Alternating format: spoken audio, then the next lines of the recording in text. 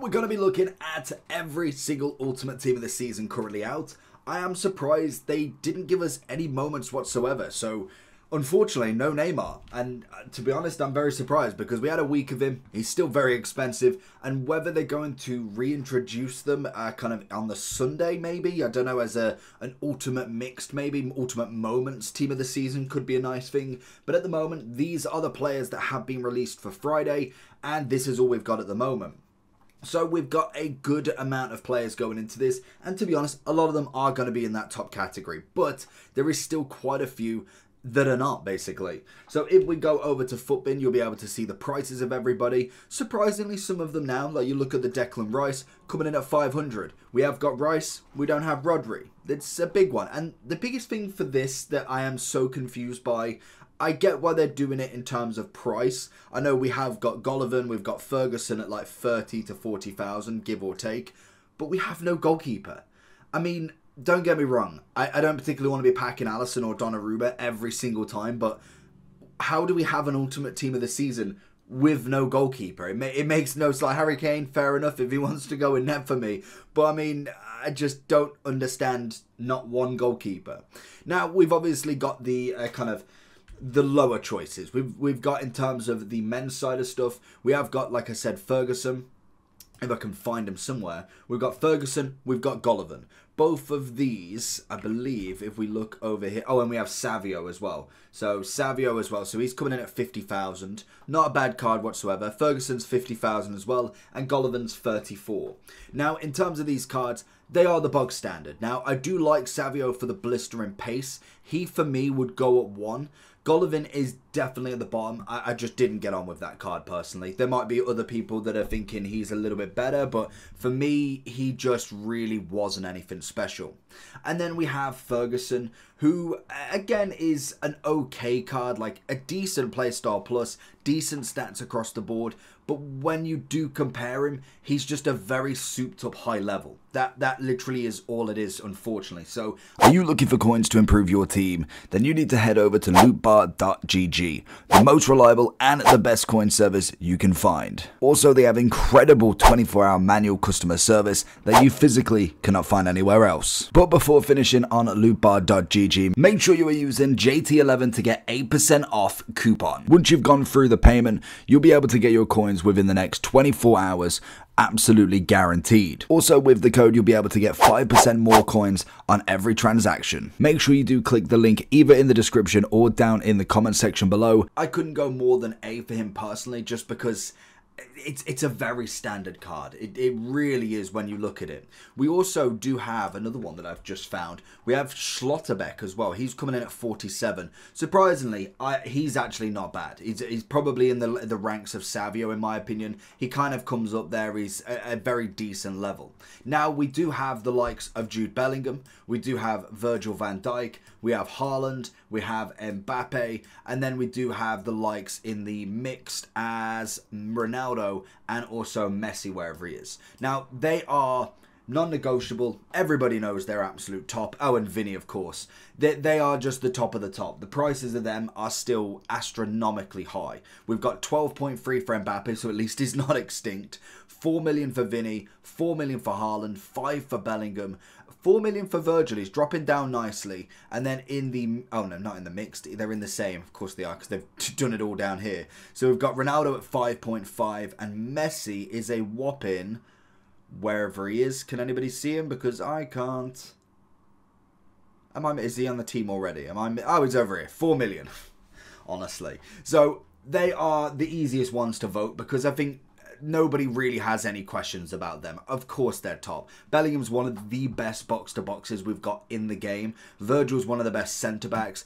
I'd say Mbappe's clear number 1, but Haaland with a rapid plus, Ronaldo and Messi with their big upgrades, and Vinny being one of the best wingers you can get. They are an easy up there.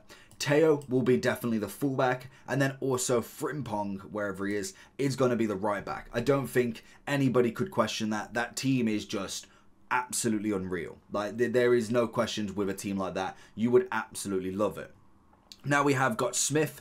I think Smith is incredible as well. And like I say, a lot of these should be in the S+, because they are the best of the best. If you go back to every tier list that we've done, they are all in the top category for a reason. Now, some have definitely dropped down since then, like some of the Prem lads probably are a little bit lower because we've now got a full selection of team of the seasons, and tomorrow I think what I'll do is I'll do a full ranking tier list of every single objective, SBC and release team of the season, moments plus live. We'll go through every single one to see where they all fit, because there is a lot of cards and some of them are at very good values, and I might stick it away from the S plus and kind of go past a different sort of tier list, so I see if they're usable, are they a cheap beast, are they actually worth the coins, because you could easily go for all of these and be absolutely fine, like they will be number one, but whether you've got like 50 mil sitting in your back pocket, I doubt it. Whereas you look at someone like a Hanko, Aspilaquator as a free red card was a phenomenal find. If you could just go and, even if you don't play champs, you could literally just go and rubber band the matches and get an SP. Fakir apparently was fantastic as well, but I personally just don't go to 13. I don't think it's worth it, really.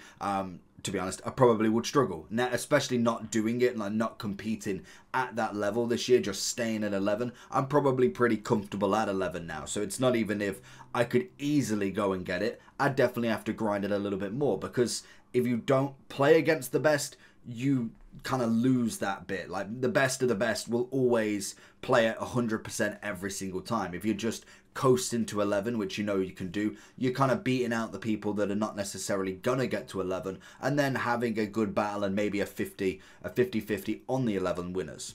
We also have Valverde, I think quite an easy one. Salah is up there as well, same as Liao. Now, when it comes to the likes of these, like, we've got a few others. I don't know if there's any really many debatable ones, to be honest. Even when we look at the female team, Lauren James is phenomenal in herself. The 5-5 rapid plus and also a finesse shot.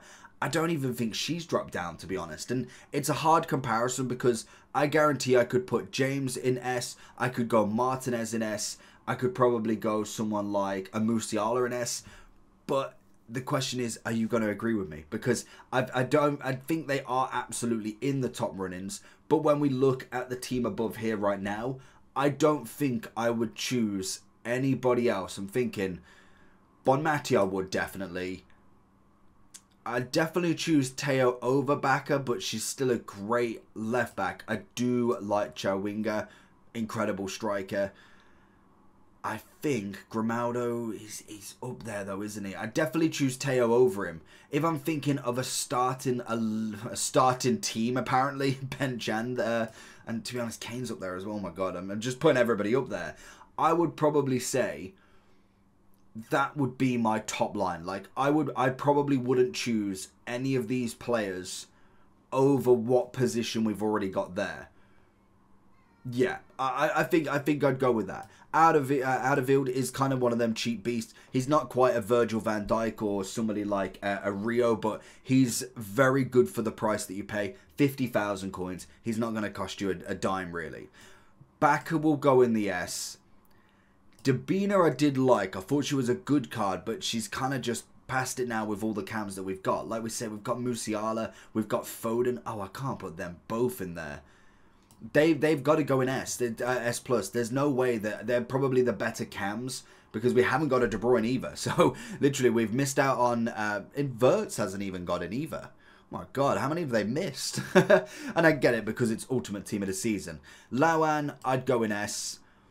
Now, I really did like Martinez, but I saw a lot of people going against that vote. I do think Liao as a striker was better, personally. He's better than Oshiman, but he's definitely worse as a striker than Liao. Liao was unbelievable. James, I mean, if I've got Chawinga up there, James has got to be up there. As a CDM, would I do think Rice is up there, but I think most definitely when we look at the centre mids now, it's a hard debate rather than just putting everybody in the S+. I did like Hemp, she's an easy S. Grimaldo would be under Teo. To be fair, I did like Alphonso Davies more than Grimaldo as well, if I'm being real with it. Di Maria will obviously go in the S. Mahrez is up there as well. Now, in terms of Koulibaly, was a very good card, very nice introduction. I think he was in the last mixed, actually. 100k, aerial, slide tackle, bruiser. very standard for a centre-back in terms of stats. There's nothing too crazy going on there. And I do think when we look at him in general, he's always been a solid defender. That is naturally what he's going to be. So I think, for me, body type will definitely take over for him. We'll go into the S for him as well. Now, that will be the list. It's a very quick one because obviously there's only so many. Hopefully we do get some sort of moments. I don't know if this is it now, because a lot of them are going to be very difficult to pack. Predominantly, you're going to be packing these guys, maybe throwing a Koulibaly in there. And I think we got Dabina, so let's have 300,000 coins. Everybody else is absolutely millions, so it's not as if you're going to be getting a lot of them. Like the whole team here, you've got one person just under 1 million. Then we go to the bottom, kind of a little bit less, near 1 million, near 1 million, a little bit further away, obviously crazy. You could get Hemp maybe, Leao. Musiala's only 600 now as well, which is just crazy. 260 for Di Maria, I'd absolutely take him. Even Foden's 800 now. There's just no chance that you get the top one. So what I said in a grinding video yesterday is I personally wouldn't go absolutely top heavy with this now, because it's going to have a weight that is ridiculous to try and get. I guarantee most of these ultimates would be packed in either champs rewards from Reds, because they're guaranteed, or in the promo packs. I don't imagine a lot of people getting them from player picks. You'll still see the odd few, but most of the time you won't. And personally, with a month to go before footies, or say like a month and a bit, where you're going to get all of these cards, I wouldn't stress out too much. I'd wait for the Euros, have a cheeky little week where you kind of grind in SBCs, maybe just trying to have a look at a very casual basis to try and get one of these. And the Euros is going to pop off with loads of cards that potentially could beat these out of the water. So let me know down below what you think. Have you managed to pack any ultimate since Friday? And I'll catch you all for the next one. Peace.